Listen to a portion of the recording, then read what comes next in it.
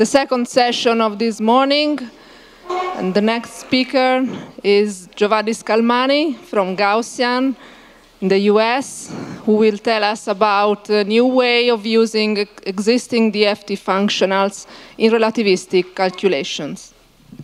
Well, first of all, thank you for inviting me to this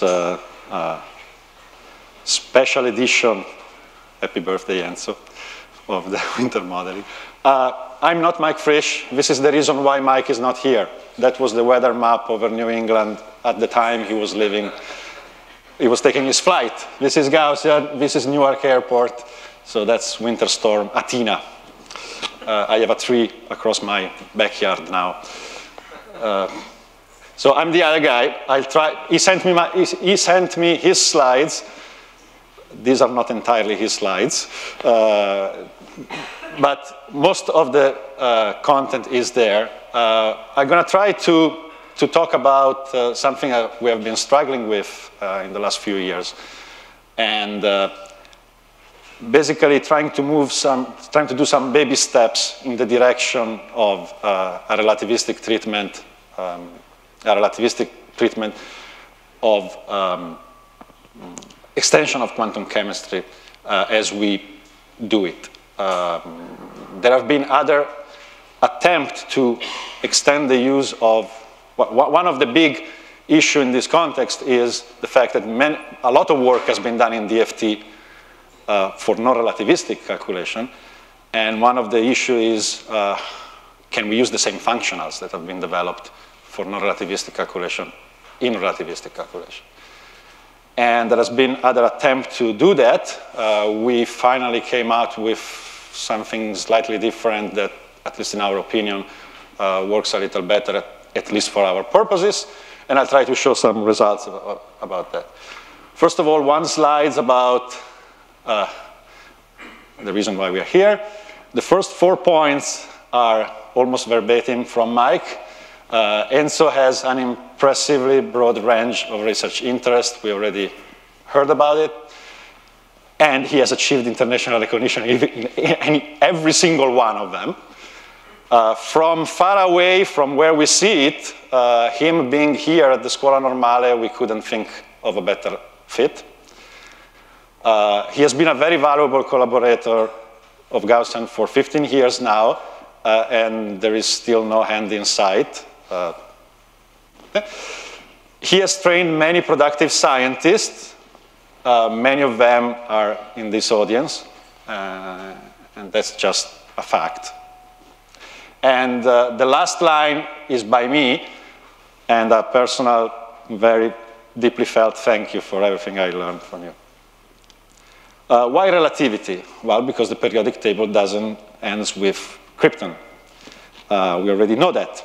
Relativistic treatment is necessary for every element. If you do a simple-minded toy exercise, you figure that if you don't contract the Born radius as the atomic number increases, sooner or later the electrons will break the speed of light. What happens is that they don't, of course.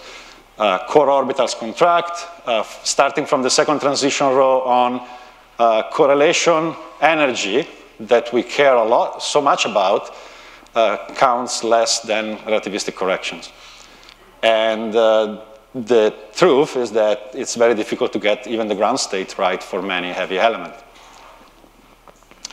We kind of know how to do the right thing, but that doesn't really help in practice.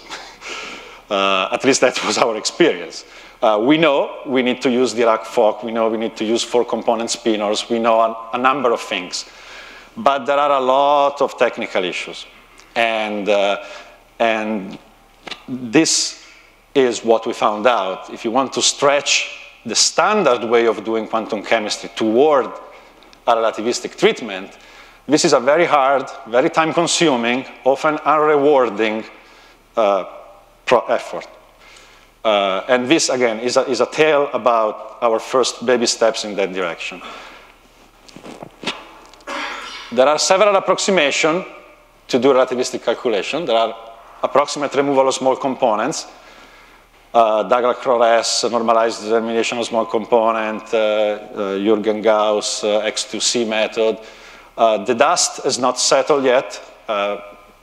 We are not expert in this field. We are trying to get into this field. So it's not clear to us which one is, if any of these approximations is emerging as preferred with respect to the other.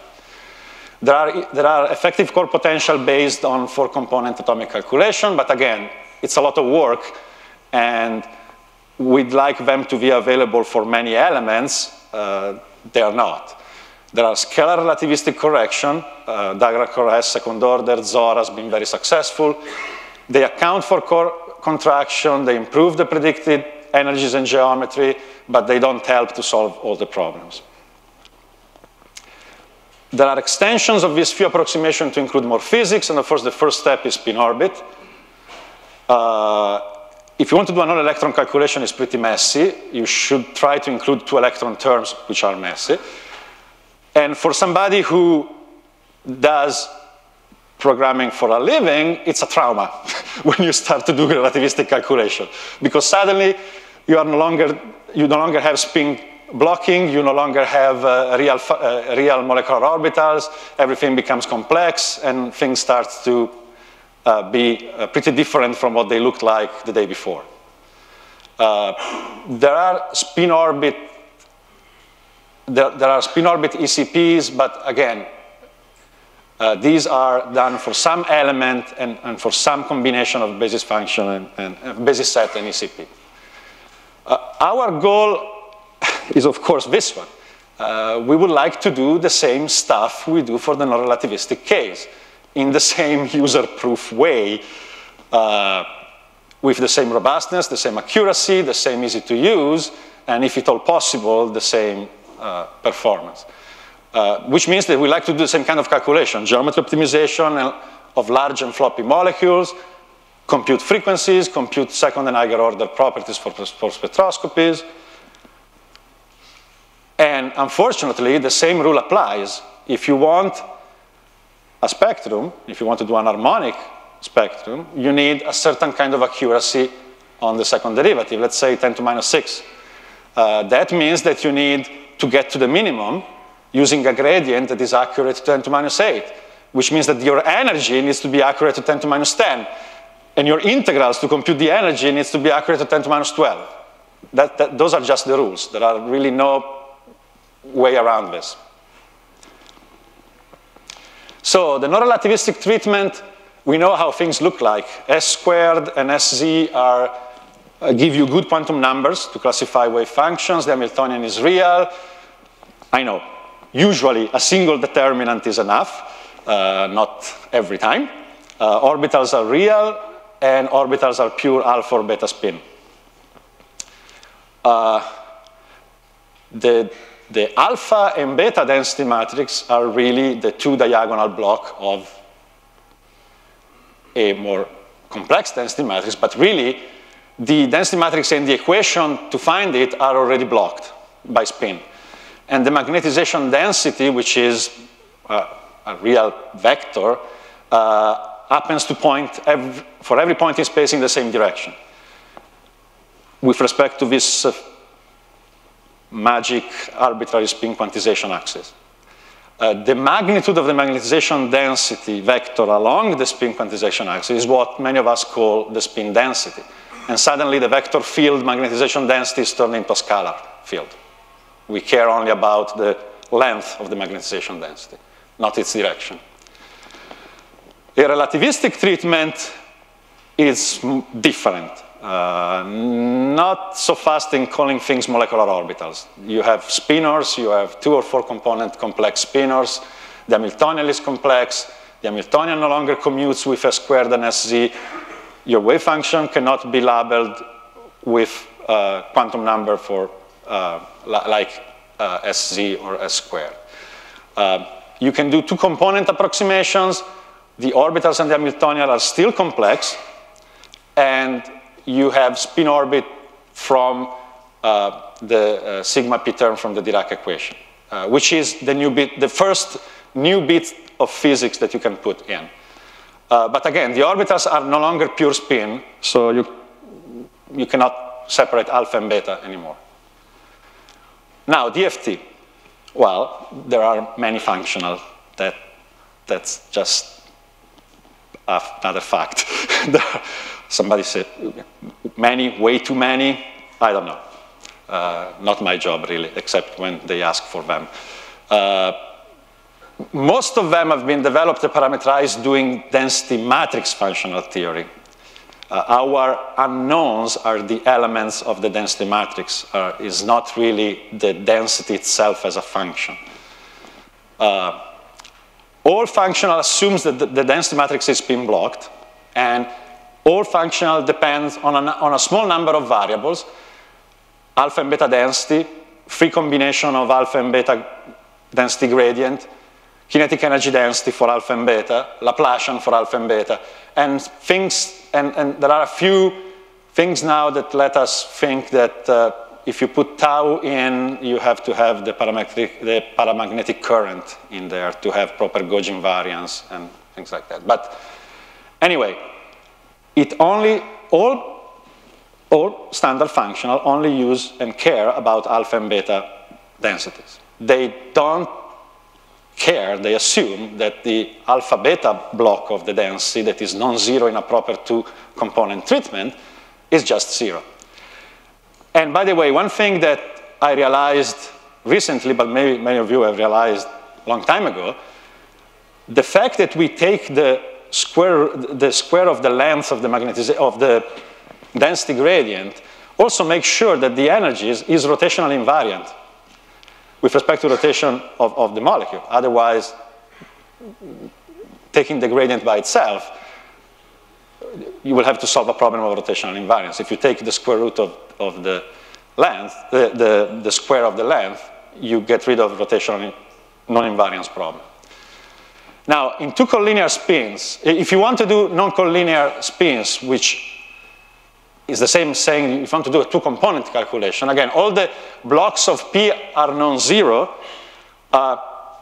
and a very simple state, like a doublet, looks very different. The density matrix of a doublet looks very different if it's aligned on the z-axis or if it is aligned on the x-axis in spin space.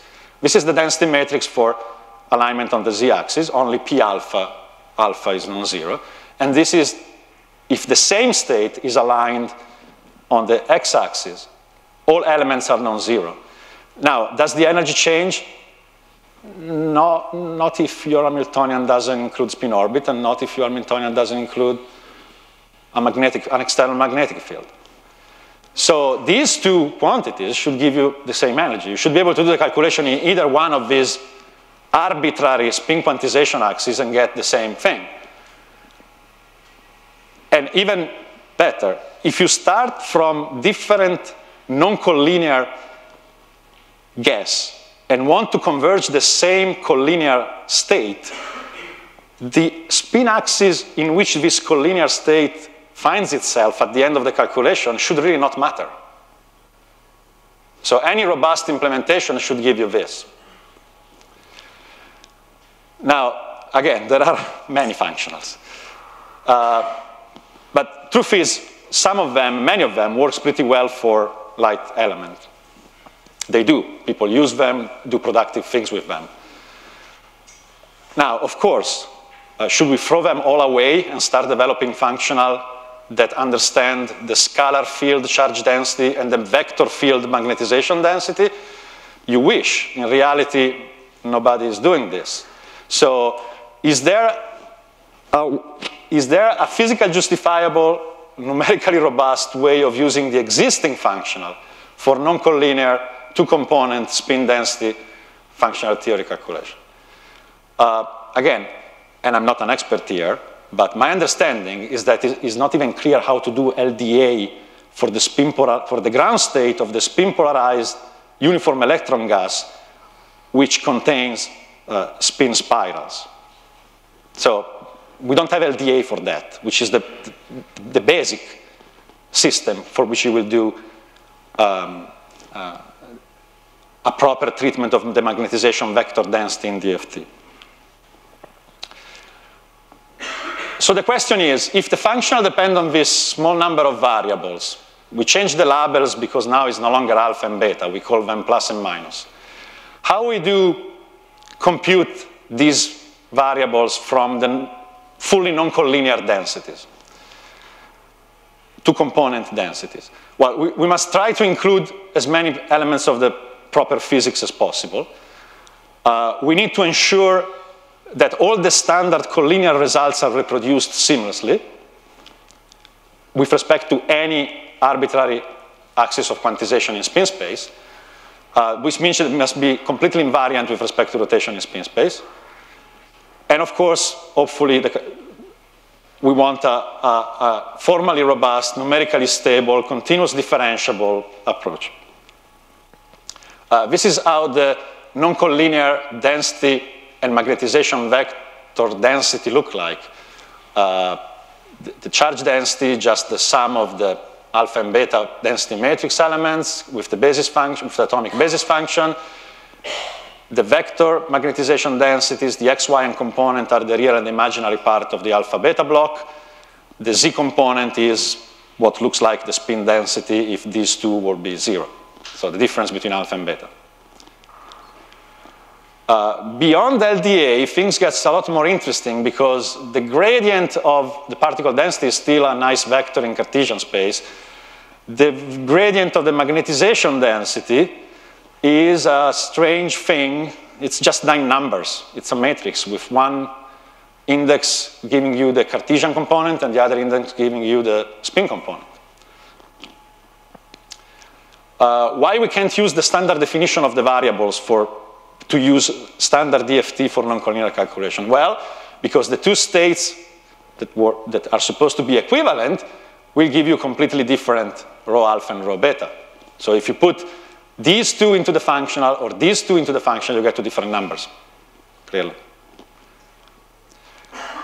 And again, previous attempt to generalize exchange correlation functional beyond LDA to non-collinear DFT, we want to produce this variable from this. Now, if you count here, you have 2, 5, 8, 11, 12.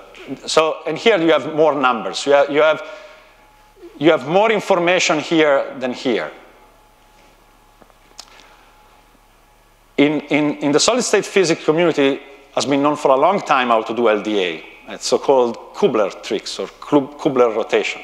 So basically, since the energy doesn't depend on the orientation of the spin frame in absence of spin orbit, etc., you just redefine your spin frame everywhere to be so that the local magnetization is aligned along the positive z-axis. And if you do that, what you do, you basically turn your vector, again, locally, point by point, using a different reference frame, into a scalar. And you define your plus and minus densities like this. To do this, you formally need a rotation in R3. You can do the same with a rotation, of course, in SU2. If you start from the density matrix written like this, actually, you don't even need the rotation because you just diagonalize the matrix. You don't need the eigenvectors to compute the energy. You just need the eigenvalues. That removes one numerical issue of defining the rotation matrix. What happens with GGAs? If you rotate in spin space grad M with the same rotation matrix, you get another grad M, which is still 9 numbers, potentially different from 0. You haven't achieved much. If you take the derivative of the density eigenvalues, you get this thing, which contains, this is the scalar product over the spin component, the little circle, instead of the dot for the scalar product on the Cartesian component. Now, this guy here it's a projection that basically picks out the component of the gradient of the magnetization along the local magnetization direction. This is a little tricky. You can do that, and you get the same result in all spin frame, but not because we are invariant, but because we have a precise recipe to get to the same spin frame every time. And if you want to do things a little with the right names, you have to recognize that this projection is only a piece of the covariant derivative of M, because you need a covariant derivative because you are changing the reference frame as you move from one point to the other. And this guy is only a piece of this, and not a complete covariant derivative. Which elements are picked out depends on the unit vector in the direction of the magnetization. And this is a numerical kiss of death. Because for small m, that change by a tiny bit, moving a little bit on the side, you have a change of 1 × 10⁻⁹ on one component, the difference in the unit vector, of course, is finite. So as the magnetization becomes an infinitesimal, the unit vector never does. It just becomes undefined. And so which projection you are taking becomes ill-defined. And this is interesting because it's the formalism that is ill-defined. There is no algorithm that can fix this. You cannot use a projection over the local unit vector of magnetization. The instability is not a problem for SLDA. It just means that plus and minus becomes the same. There is no spin polarization, and that's it. The instability of M hat is this is very wrong, sorry, is a big problem, cut and paste, is a big problem for GGAs, is the big problem for GGAs, because small m, again, does not mean small m hat, it just means undefined m hat. And so you are basically picking random elements of grad m. Now, this is not perceived as a problem by people who do magnetic material in solid state, because the magnetization is hardly everywhere 0. That's the only thing you care about. You have your magnetization vector that goes around and can be a little smaller, a little larger, but you don't immediately worry about the magnetization vector going to 0. If you do non-collinear spins in a molecule, you have plenty of reason for which the magnetization vector can go to 0. For a symmetry plane, in the tail of the density. Yeah. So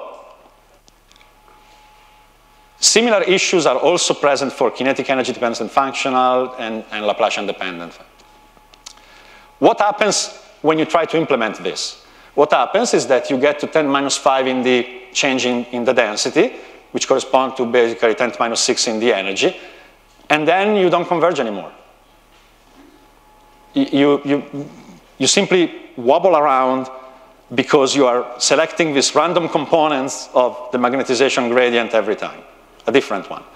The SCF becomes hopelessly confused, it doesn't know what to do, and again, unfortunately, this is unacceptable for us because we need 10⁻⁹ on the density to do what we want to do. You can dump this oscillation defining the magnetization like this, which of course is 0 when this is 0, but then your derivative don't blow up. The problem is that to be robust in every case, the damping has to be big enough that then you don't recover the unrestricted one component result. So your formalism doesn't reduce to the one component limit correctly, the collinear limit correctly. And this was what we found out when we were trying to move our baby steps in this direction. Many authors acknowledge these issues with GGAs. They propose approximations, and they're very clear in their paper about what they're doing. Some others don't. and of course, then you wonder, what are you doing wrong? And we have been wondering that for a long time. Seriously, the problem is that if you do one of these approximations, typically, you achieve self-consistency. You don't achieve a variational minimization. And that means that if you want to do gradient, in presence of self-consistent but not really variational solution, you would have to solve the response equation to do the gradient. And of course, this is also a big problem. This is like the physicist's corner. The correct physics predicts that there should be a non-vanishing local magnetic torque, which means that the exchange correlation field, which is the functional derivative of the energy with respect to the magnetization vector, should be non-zero locally, but should be 0 globally. If you have a vanishing local magnetic torque, you cannot do spin dynamics. There is nothing that makes the spin turn. But certainly you want the integral of that torque to be 0 everywhere. Otherwise, your molecule will be rotating. LDA and the generalization of LDA to non-collinear spin, unfortunately, doesn't give you this torque by definition. It gives you BXC always parallel to M. The previous generalization of GGA that I saw you, even if you implement them in a stable way, and you can't, also gives you a vanishing local magnetic torque. So you're missing one piece of the physics. And one of the proof was given by Gross when he did the exact exchange in its OAP form, optimized effective potential form, and it shows that if you do exact exchange in the optimized effective potential form, you actually get exactly a non-vanishing local magnetic torque and a globally vanishing integral. So the right physics is there in the exact exchange, but it's certainly not there in the available generalization of standard collinear DFT functional to the non-collinear states. So what we tried to do in the end, and this is, of course, this is the result of a lot of trial and error. What we convinced ourselves is that you need to use invariants to form these variables. You have to use invariants with respect to rotation both in spin and real space. You can form the size of M, the size of grad N. You can form this strange thing here, which is a scalar. You can form this other strange thing here. And if you can define these variables in terms of these, then your variables have the proper invariance and your energy has the proper invariance. Now, can you find such a definition that gives you the proper collinear limit and other properties? So for LDA, we already know how to do that. For GGAs, we propose these definitions of the gamma quantities. These are just combination of those invariants. There is a strange beast here, which is a sine function of this product, which I'll try to explain why it's there. And similar expressions are available for tau and Laplacian. What happens? Well, first of all, if you define the variable this way, you take wholesale all the standard existing functional and you try to use it for non-collinear calculation, including, of course, without any problems, hybrids, global hybrids, range-separated hybrids, meta-GGAs, etc. If you noticed, we don't throw away anything. All the information contained in these numbers is encoded in some way, is passed on to the functional through this other definition of these gammas. It reduces to the proper collinear limit along any direction, not just z or x or y, whatever one. It is properly invariant. M hat is out of the picture. You no longer project around on the local magnetization direction. And you get something which is numerically stable when the magnetization goes to 0. There is this strange sine function because if you think about it, n plus and rho plus and rho minus. Rho plus is always, by definition, bigger than rho minus. But in real life, the density alpha can be smaller than the density beta. So when you send rho plus minus to the collinear limit, you have an absolute value and you're picking a sign. You have a sign, you have an arbitrary sign to pick. So when you send the gammas to the collinear limit, you have another sign which is arbitrary. So this sine function here ensures that if rho plus goes to alpha, gamma plus plus goes to alpha, doesn't go to beta. So this ensures consistency between the spin label in the collinear limit. Physicist corners. This is how the magnetic exchange correlation field looks like.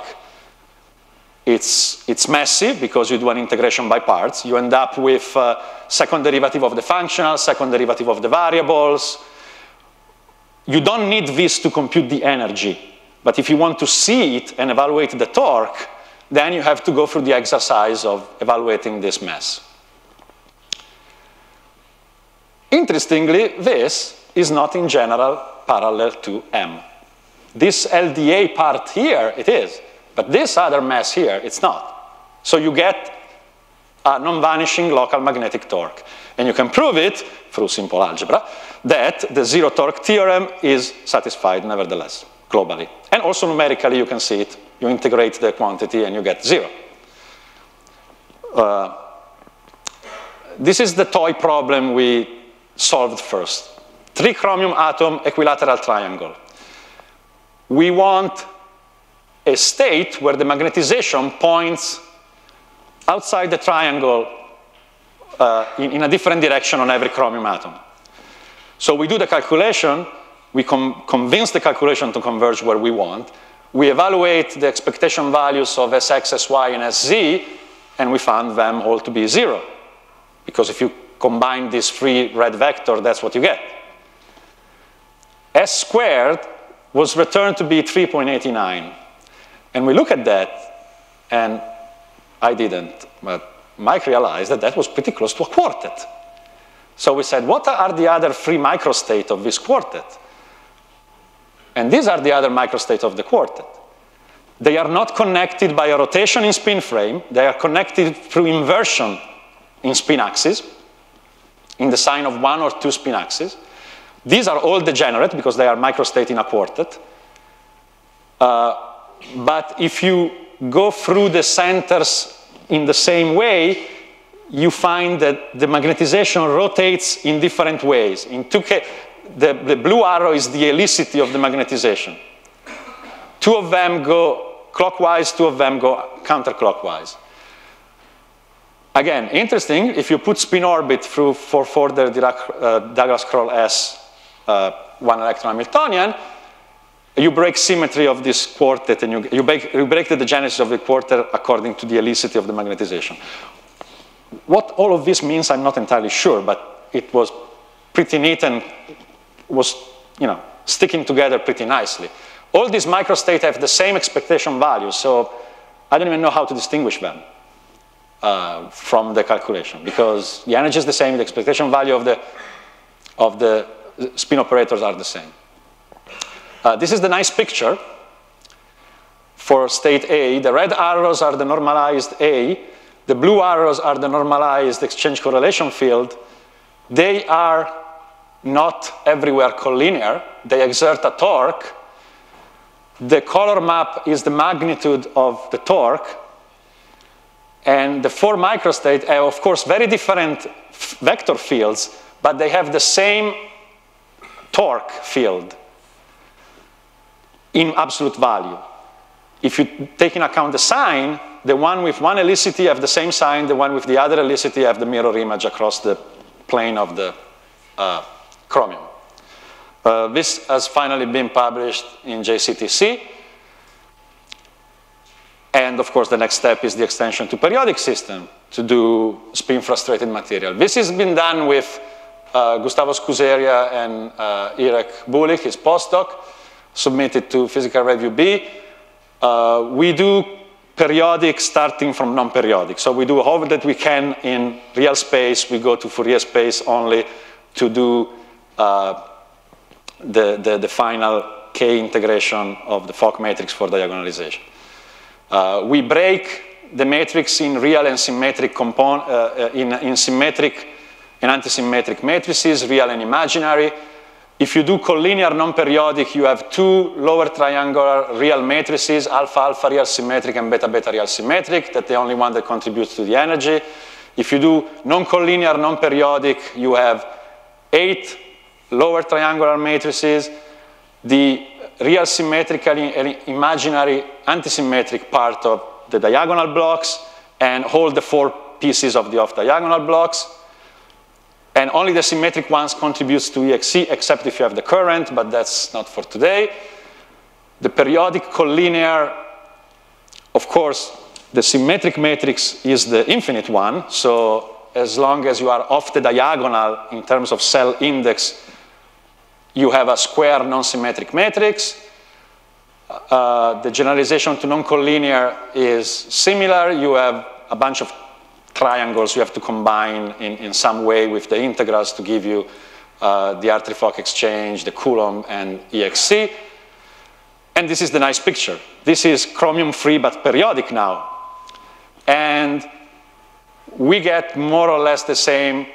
This picture has a number of variables in there. So I did the first one, Irek did this one, so the colors are different. But basically the message is the same.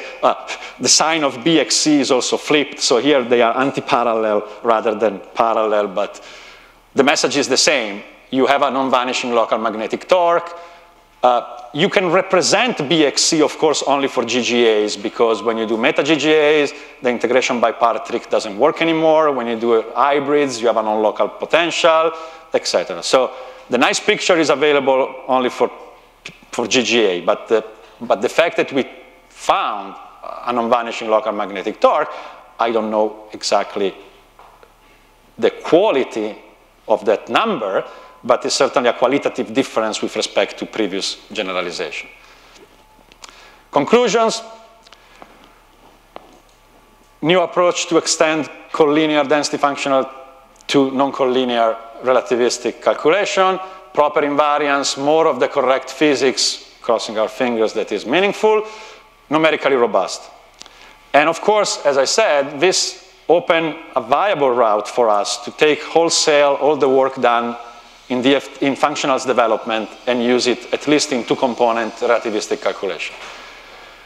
That's the good news. The bad news is that you need to find these non-collinear states, and that's not easy to do because the guess wave function needs to be non-collinear and break symmetry right away. There is no way the SCF will find a non-collinear state if your starting point is collinear, unless you have spin orbiting there, of course. If you think about a doublet in a non-collinear framework, it's infinitely degenerate. So you need to be able to deal with a lot of degeneracy and not get confused when you minimize the energy. The SCF needs to realize that two completely different densities are just connected by a rotation in spin space. You need true general Hartree-Fock, general Kohn-Sham stability analysis, because if you are lucky, like you typically are, you have an energy manifold where there is a UHF state here, and your true ground state is non-collinear underneath, but you can't break through. You have to get there for another route. We need to implement Eiger functional derivative, linear response. You will get spin flip TD DFT for free at that point because you can connect different spin multiplicity through the non-collinear transition density matrix. And we need to combine this with relativistic treatment. And these are the people involved that have been involved at any point with this work. And I thank you for your attention.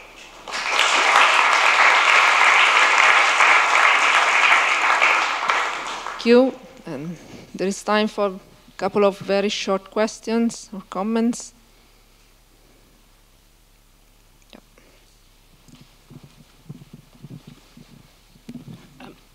It's a very naive question.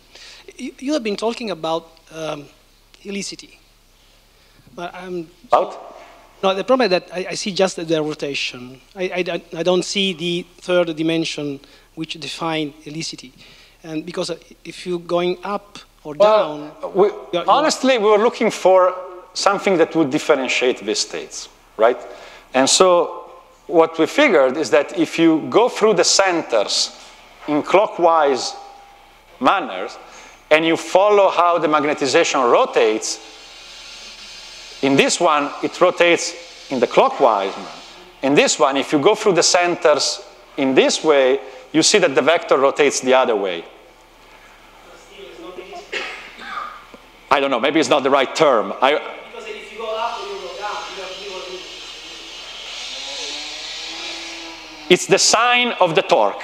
Yeah, perfect. Okay, let's call it this way. If helicity is a problem, it's the sign of the torque between the magnetization and the... No, I didn't know helicity had many other implications. Maybe I should have, but it's the sign of the torque between the two fields. Let's put it this way. Thank you.